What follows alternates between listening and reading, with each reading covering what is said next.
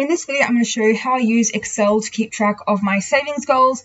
I don't want to just work on one goal. I want to have a few goals on the go. So I have this spreadsheet with up to 3. So there is a blank version of this spreadsheet, but it doesn't really mean much in blank format. So I've done an example here just to show you guys. So these spreadsheets are designed to be used for a period of 1 year. So if you have a bigger goal, like you're saving for a house deposit, which will take you a number of years, just decide how much you want to save for the current year, and that's what you would put in this spreadsheet. So I much prefer to just do 1 year, just break it down. It's a bit more manageable. It's not as overwhelming.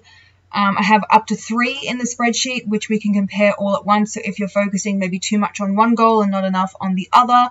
The other reason that I switched to Excel, not only just for easy comparison when you're doing multiple savings goals, I also like the visual. So I've got all these graphs in here, and they will all automatically update as you enter in your savings that you're putting in there. You can easily track your goal versus your actual. It's not just numbers on a piece of paper. It's got the visual aspect as well. I really like the automatic formulas, which Excel will just do it all for me. So it's a lot quicker, I think, and it looks a lot nicer. If you don't have Microsoft Excel, which is what I'm using, these spreadsheets will also work in Numbers for Mac and Google Sheets, which is basically like an online version of Excel. It's very similar, and it's free. So, okay, go with these spreadsheets. We've got a summary sheet here where we can see the progress for each savings goal as well as the overall. So this is the cumulative total of all 3. And then how it works is we've got separate tabs for each of the savings goals, and all those numbers will automatically pull through into here. So when you've entered in your actual in your tab, you can see it's linked by formula. It'll automatically come in here and update the graph.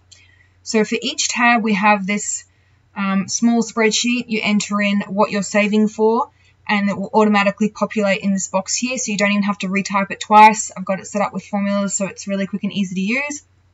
Got the start date, your goal completion date, and then it will automatically calculate how many months, fortnight, weeks, and days are left. The reason I've got all 4 of those timescales in there is because if you're doing budgeting, some people I find want to do it fortnightly. I like to do it monthly. Maybe you want to do it weekly, so the options all in there for you. We've also got, so when I was talking about the house deposit before, maybe you're at year 5 of your 10-year total goal span. You've already saved some money, so you can enter your current balance in here, and then it will automatically calculate how much is left that you need to save. Just keep in mind, if you do have a larger goal like the house deposit one, you will need to adjust it. So that's why I just focus on yearly. So even though I know you might have already saved some money towards a larger goal, just focus on what you're doing for this year. So maybe if you're starting these spreadsheets in March, you're already 2 months into the year, maybe you've already saved $2,000 of your amount for this month. So I hope that makes it clear. I had a few questions about that. It's just for this year only, these spreadsheets. It's just a lot less overwhelming if you just focus on 1 year at a time. I think so anyway. So this is how much you need to set aside. Again, yearly, monthly, fortnightly, weekly, and daily. And then as we go throughout the year, you can enter in the amount that you contributed to that goal. So this is pretty much the only section that you are actually entering anything into, apart from obviously these couple of ones here. But there's very minimal that you need to input. The spreadsheet will just calculate it automatically for you. So you can see there's the amount you contributed. If you wanted to keep a running total throughout the month, so let's say in week 1 you put in $20, you would just type equals is the formula, the equal sign, and then your number, and then maybe the next week you did 400, and if you press enter, that will automatically keep it running total for you. Let's say you open up the spreadsheet again, you come back week 3, you just type in 600 or whatever your savings was.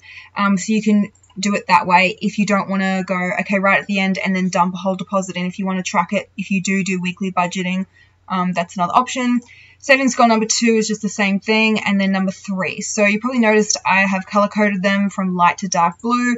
That all carries through to here, and if you just saw the graph move, then that's because we updated those numbers. You can see it's in here, and it's updated up here as well. There's our 1020, and that's all color-coded also, and you can see the goal versus the actual, and then these totals here will automatically pull for each of the goals into an overall.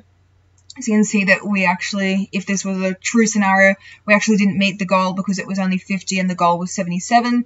You can also put some notes in here as well. Maybe you had an unexpected expense and that's why you didn't meet your goal for that month. You can also just, I don't know, get an overall picture, see how you are partway through. You don't have to wait until the end of the year and go, oh, okay, that was I didn't have really good savings habits. It's because it's monthly, I find it reinforces, okay, you need to save. You can't just like ignore it because you're supposed to be updating this monthly, and it's just like a live thing as you go, which I think is better than just looking at the past. You're sort of looking ahead at the same time as you're tracking what you've done to date as well.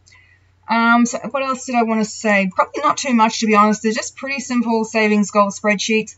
Oh yes, so this one here in the goal section, it's actually calculated for you via formula. I've done it monthly. That's personally what I prefer. So that's why in here it'll calculate the monthly repayment or payment that you need to make towards that goal. And we see the 5,000 here, and then that populates in the 5,000 over here. So that's where all of that comes from. If you're wondering, you can override the formula if you want to, but it's supposed to be automatic. So just keep in mind, if you start deleting formulas, it can break the spreadsheets. So I do not recommend doing that. So that's it for these spreadsheets. I use these in conjunction with my investment property spreadsheet. Then I also have my business income and expenses spreadsheet. I have my personal budgeting spreadsheet. There's like mileage as well. I have travel planning spreadsheet. I've got spreadsheets for a lot of things. I've done a lot of switching from paper into spreadsheets, just mainly for the numbers side of planning things because of all the automatic formulas and how easy it is to use Excel.